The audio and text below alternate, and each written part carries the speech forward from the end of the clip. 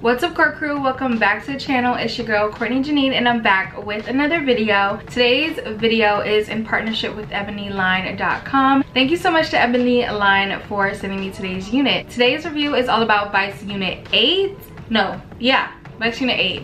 They have dropped so many of these units that I'm like confused as which one I got. Yeah, I got Vice Unit 8. They came out with 6, 7, and 8 recently, and I got my hands on number 8. I picked it up in the color 2. So let's go ahead and open her up, see what she's giving, and then I'll do my makeup. You know the drill. Before we get into this review, if this is your first time seeing me here on the YT, don't forget to subscribe, join the core crew family, and let's get into this wig. I am not new to the Vice Unit collection. I have reviewed Vice Unit 4 and also Vice Unit 5, so if you're interested in those units, I will have them linked up in the cards, or also have them in the description box. I do have a full Sensational playlist if you would like to watch that too. If you are new to the Vice Unit collection, I'm not new, but if you are new, let's go over the key features. HD lace, a pre-plucked hairline, baby hair, deeper hairline, ear-to-ear 5-inch deep hand tight parting. It comes in a number of specialty colors. You guys know I picked up number 2, but it also comes in 613, chunky highlight 27, chunky highlight 30, chunky highlight blonde,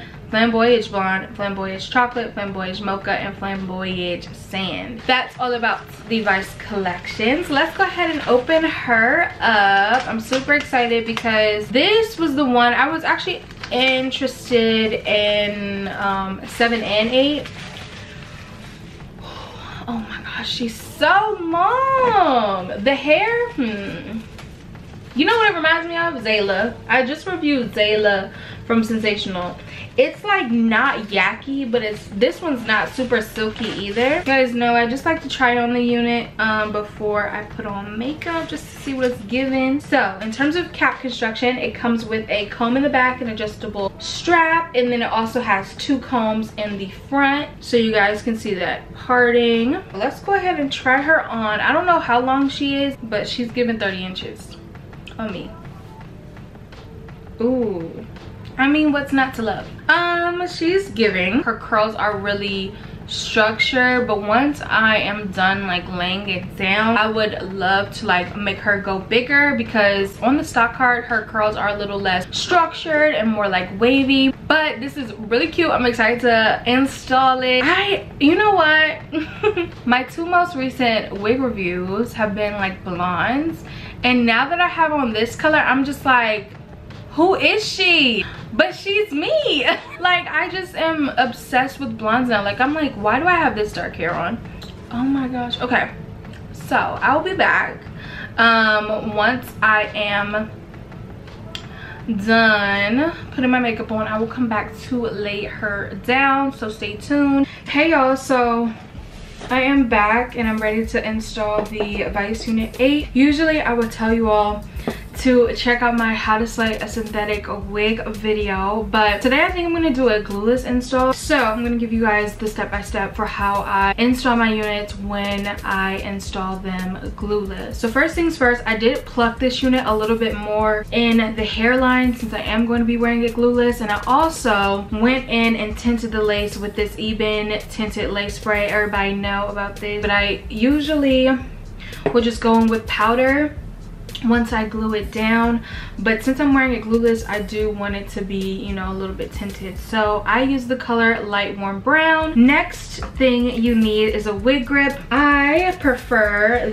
actually this is the only wig grip that I've ever tried, so I don't know about any others, but I'm going to be using the Wig Fix by the Renatural. This is a transparent color. They have different colors, which is great, so that you can pick the one that works best for you. I like transparent. I also have it in medium, I believe, but they have 5 colors to choose from, so you can always pick the one that you like the most. What I'm about to do is just go and cut the lace, and then I'll be back to install this unit.